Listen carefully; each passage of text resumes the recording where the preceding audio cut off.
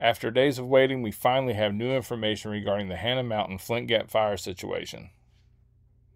These fires that were first spotted on August 26 went without an official statement from the Great Smoky Mountains National Park for several days while crews tried to contain the fire and investigate its cause.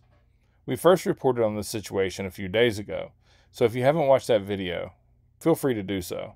The link to that video will be in the description. But if not, here's a summary to catch you up as well. Smoky Mountains National Park crews are working on a small fire near Hannah Mountain. Officials say the fire is estimated to be around 2 acres in size and no structures are threatened right now, but they say they've ordered both aerial and ground attack resources. By the time updates arrived on the 27th, the fire spread to 10 acres. Here's that clip. 10-acre wildland fire is burning near Hannah Mountain. That is south of Abrams Falls in the Smokies. The Tennessee National Guard is helping dump buckets of water over the fire. It was first reported last night. Crews continue to help this afternoon. Again, we're talking 10 acres right now. Smoky Mountain Rangers say no buildings are threatened at this point. However, several camps and trails are closed due to the threat of fire danger. On the 28th, reports had the fire growing to 23 acres. Conditions in the area were very dry and humidity was low. Let's listen in.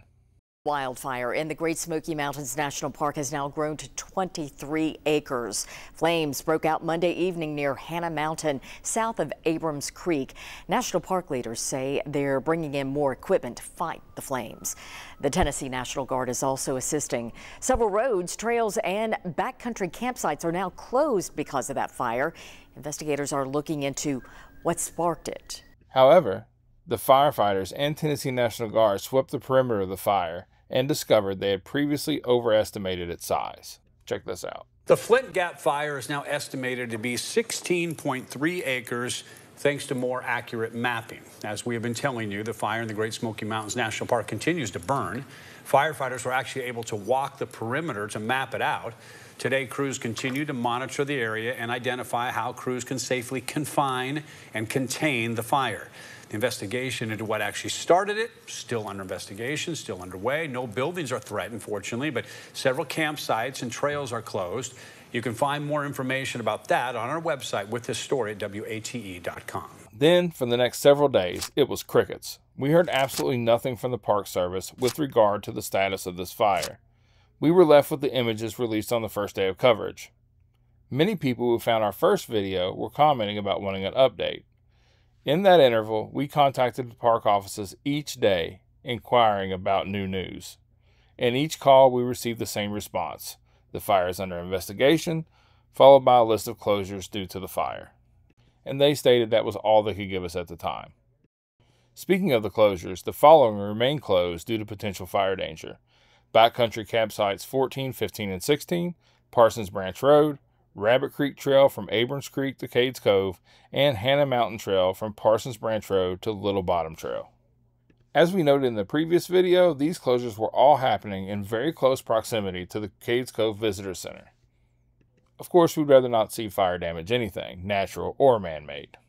But when fire starts to encroach so close upon all these historic structures, the vibe seems to build a bit in terms of intensity. And all this was further complicated by the fact that it was dry as could be here in East Tennessee and we were experiencing near record high temperatures. But finally, on September 3rd, we get our first update in a few days.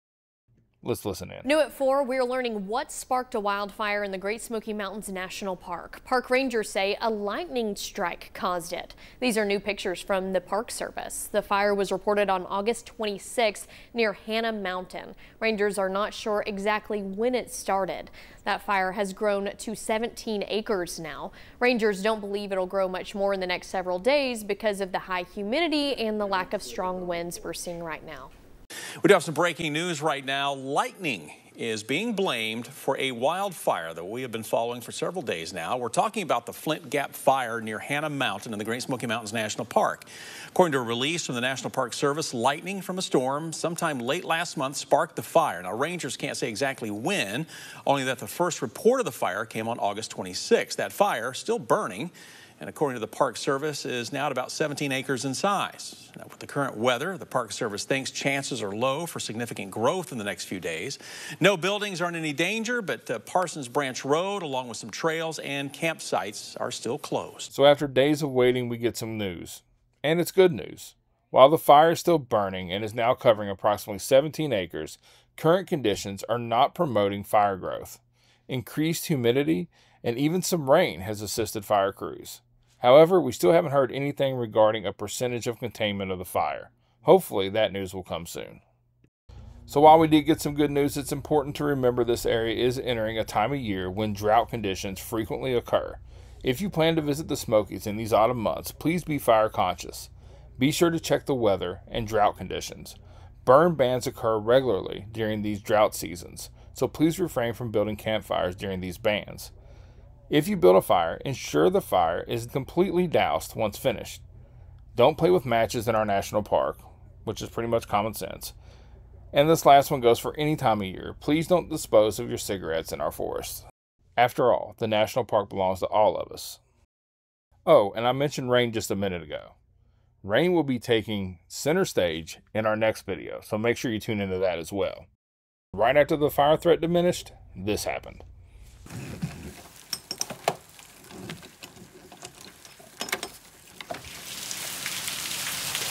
This is not good.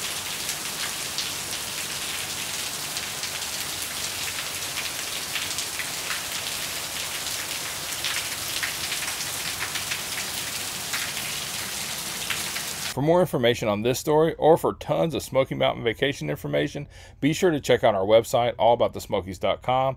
It is your comprehensive resource for all things Smoky Mountains. A link to that website will be in the description. As always, thanks for watching, and we'll see you next time. If you made it this far, like if you liked it, comment if you're a fan, subscribe if you're feeling it. If not, that's okay too.